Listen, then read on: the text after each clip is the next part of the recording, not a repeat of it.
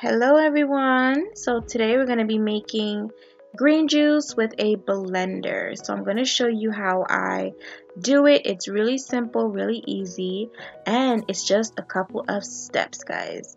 So I'm just filling up a little bucket, plastic, whatever you call it, of water, and then I'm going to take some vinegar and I'm going to pour that into the water, and this is going to really clean my fruits and actually no, just the veggies. I'm just gonna clean the veggies because these I just picked up. I usually go to Whole Foods, but I just stopped by my local Korean market the other day and I picked up these, and they aren't organic, and that's just kind of like not even a good thing to say anyway, that because they're organic that you shouldn't wash your fruits. But you know what I mean, they're grown conventionally, which means they're grown a little bit differently. So of course that you have pesticides or any chemicals that are on the veggies. I try to just really wash them thoroughly, even though I wash my veggies anyway, whether it's organic or conventional. Alright, so I'm just gonna let that sit there for about a good 10-15 minutes while I go ahead and start on the just to cut up the other stuff that I'm going to be blending up as well, like some apples, ginger, and lemons. So that's just what I'm doing right here.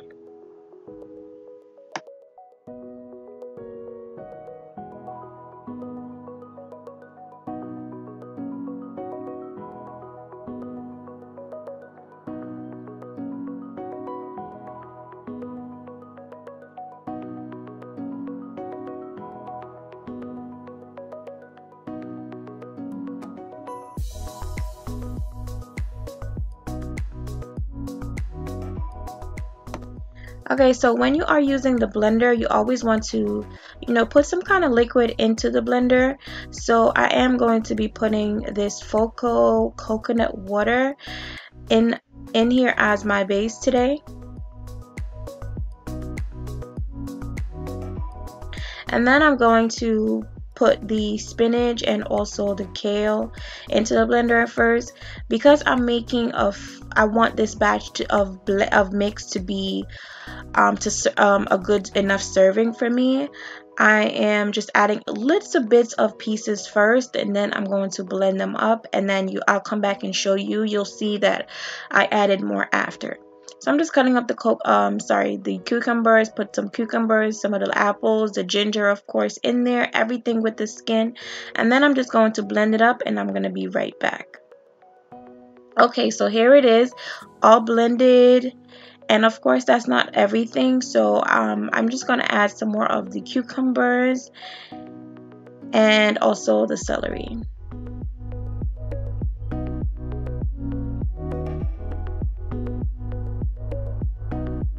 I'm going to add 2 lemons, freshly squeezed lemons, into the blender. I love lemons. I drink lemon water a lot. It's really, really a good detoxifier, detoxes the liver, the body. So I have to put some lemons in there. It's a must.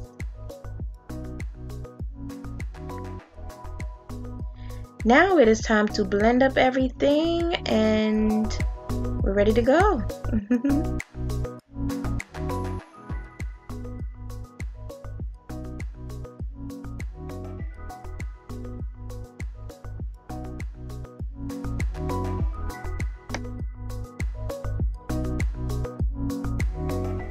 I blended it for about a good 2 minutes because I really wanted everything to be blended. This is not the best blender out there, so that's just my preference. So now there it is. We have a green smoothie, but we do want a juice. So I'm just going to rinse out that same bucket, and I'm going to take a strainer that I got from the 99-cent store, and I'm just going to start to pour the smoothie over into this strainer. And as you can see, there is juice coming out. Voila!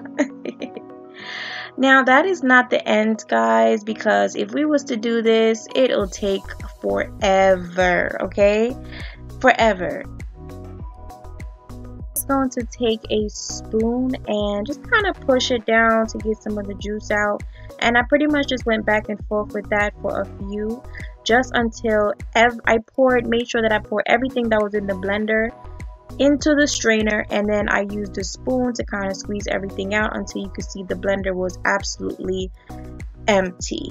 So I just pretty much repeat that process just to kind of, you know, get that out the way.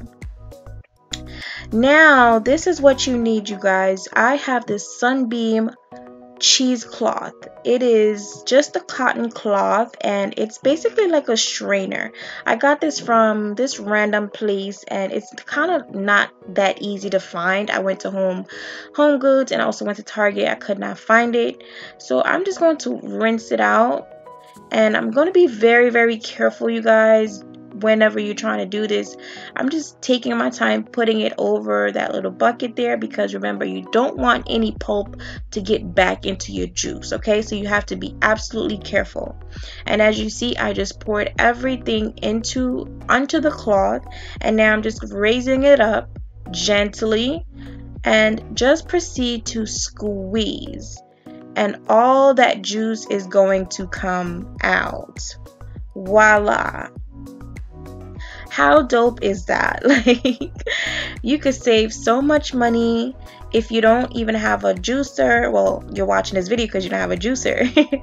But, you know, you don't have to spend hundreds of dollars, or, you know, $100 or whatever, how much juicers cost. I don't know. But you don't have to spend an arm and a leg for a juicer when you can just do this. You know what I mean? It is a little bit, you know, takes a little bit more time, but it's not crazy. So yeah, and there you go. So pretty much that is just there's some fibers in that, but hey, sometimes I like to juice, sometimes I like to make a smoothie. There you go. So I'm just going to take this glass container and this little thing here, because I want to pour it into the glass and save it for later, and I absolutely don't want anything to spill. So I'm going to let it chill in the freezer for me until later, and it's gonna be nice and chilled, nice cool little drink for me. And yeah, that's pretty much it, guys. Hope you all enjoyed this video and you learned something. If you did, comment down below and let me know your thoughts. And I'm just gonna pour me one right now, because listen, honey, I need me some. It was so delicious. Yay. Easy, right? See you next time, guys. Take care.